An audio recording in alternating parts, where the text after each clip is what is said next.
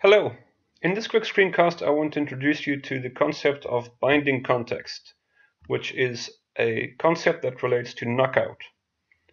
In Knockout, a binding context is an object that holds data that you can reference from your bindings. In other words, these are predefined objects that the Knockout framework makes available. For example, the parent binding context, the parents binding context, the root binding context, the component binding context, data, index, parent context, raw data, component template nodes, context element. These are the predefined objects that the Knockout framework makes available and to which you can refer and from which you can obtain data and do something with that data in the context of your application. Especially when you're getting started with Knockout, all of this is very confusing.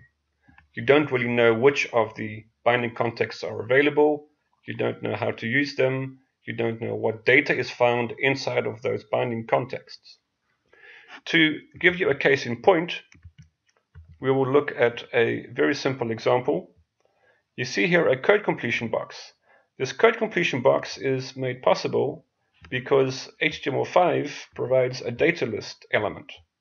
In the same way that there's a table element and an input element and a body element, there is now a standard element from HTML called data list. And you can fill that data list element with one or more options. And these are the options that you see in here. Each of these are called options.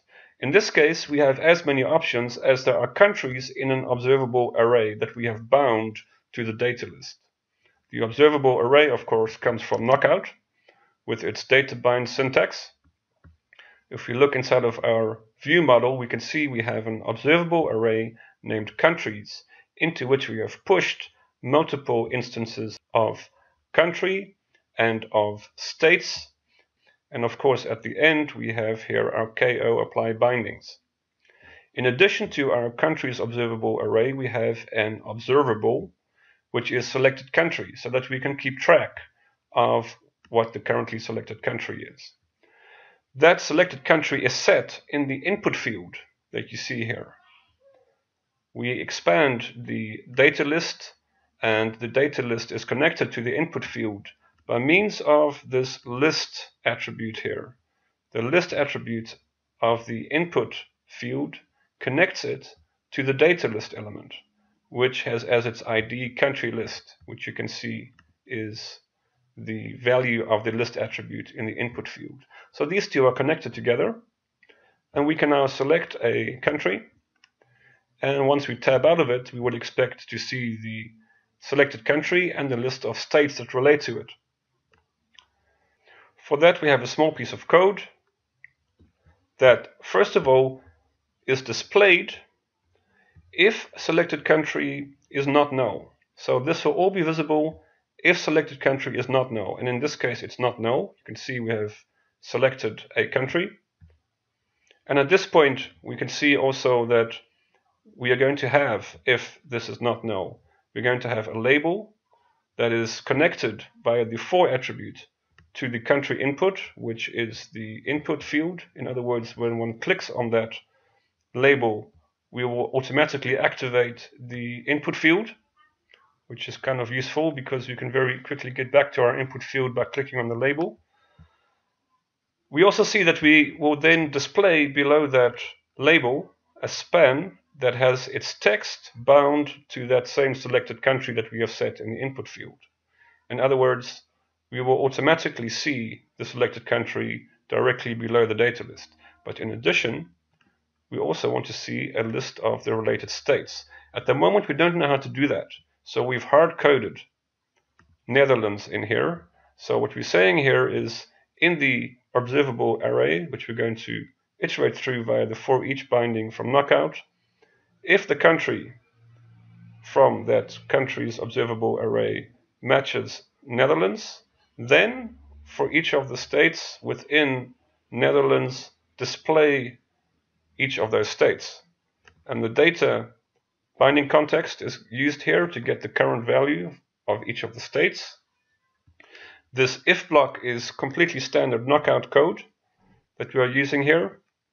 So here we can have an if clause by means of the ko if, and that's how it works. So let's try it out. We save this, we go into our browser, we select something, Afghanistan, we tab out of it, and we can see that directly below we have the in bold, we have the selected country, and below that we have each of the states of the Netherlands.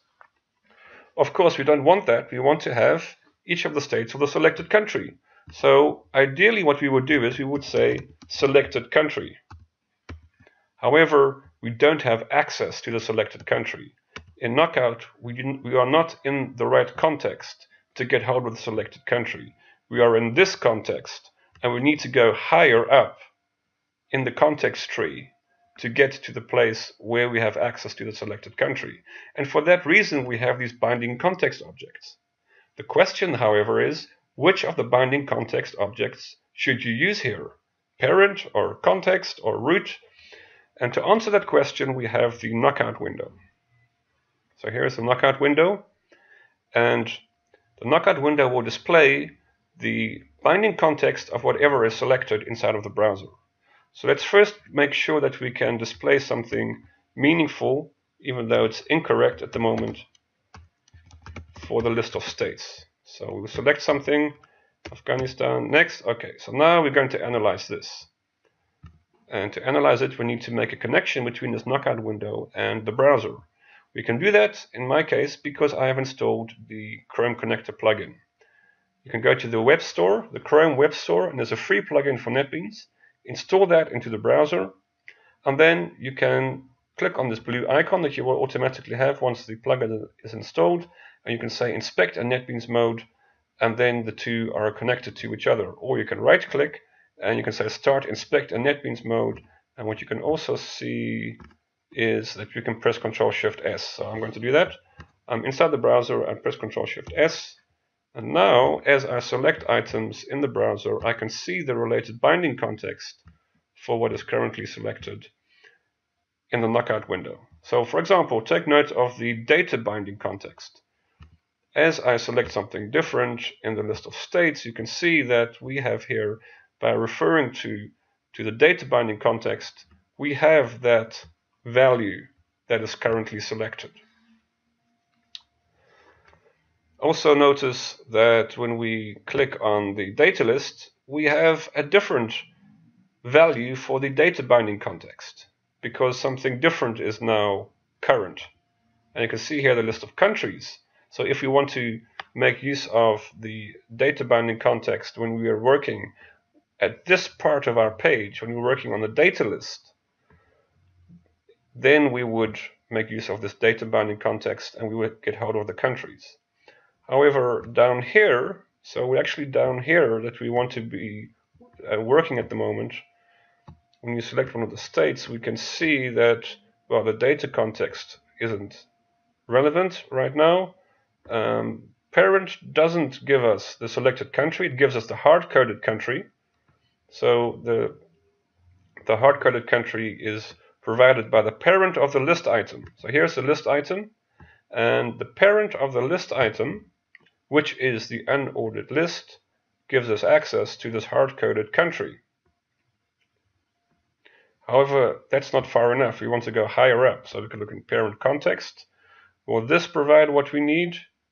Doesn't look like it immediately. We need to go down into some deeper nesting, so let's avoid that if possible. And the same is true here. However, on the highest level of the root binding context, we can see we have access to the selected country, which is Afghanistan, which is exactly what we have currently selected. So we can say $root and then dot selected country and include the braces, and then we will have access to this value. So let's actually do that. So we go here, and instead of Netherlands, we put $root and then selected country. And note that the braces were included, so we're going to follow exactly the advice that we've been given. And now, when we switch out of the connect in NetBeans mode, and we type Afghanistan, for example, and we select it, We tab out of it. Now we get the states from the country that we have selected. If we go to Namibia, we tab out of it. Now we get the states from Namibia. We would never have known which of the binding contexts to use, nor would we have known that we had to include these braces. We would have been stuck for a very long time looking for the right binding context and including braces, not including braces, and guessing, if it wasn't for the fact that we had the knockout window to support us. So we can press Ctrl-Shift-S, the knockout window updates with the binding context objects for the currently selected item. And you can see that the knockout window is constantly changing and displaying what is currently relevant. And then we can take a look at what data is made available by the binding context objects for the currently selected item in the browser.